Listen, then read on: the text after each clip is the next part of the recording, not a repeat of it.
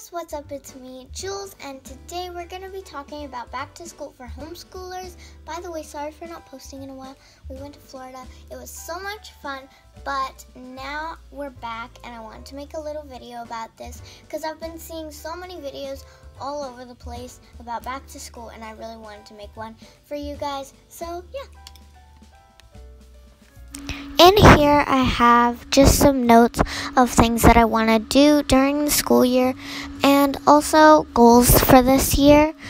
Yeah, just some simple little things that I really want to strive towards this year. And also I have a little chart to remind myself like the dates of all of my tests, and then I'm going to write down the grades here. And then I just put a little thing like at the bottom because I didn't want it to be like plain.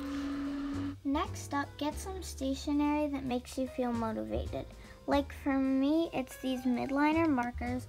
I love the tips so much. They write so smooth. And this notebook, it's just so pretty and it makes me want to write in it. Another tip is to listen to music in the morning. For me, music just changes my whole mood. And so like go on YouTube, find a good playlist, and just put on some headphones and listen to it while you get ready. Next, clean your desk. This is where you're going to be doing most of your homework.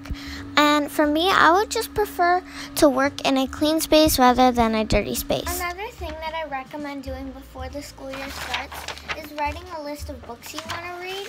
Obviously, I can't read all these books, but these are just books that I want to read at some point. Also, binge watch your favorite show, because like for me, when I watch a show, I like kind of get tired of it for a couple months, and you know school is going to get busy and you're not going to have much time to watch it. So like while you have time, watch your favorite show and just enjoy it to the fullest. Another tip for me is that I can't go like just off of notes and calendars and stuff, like because I'll forget to look at the notes. So for me, I really like to set alarms and timers. It just really helps keep me organized and on track.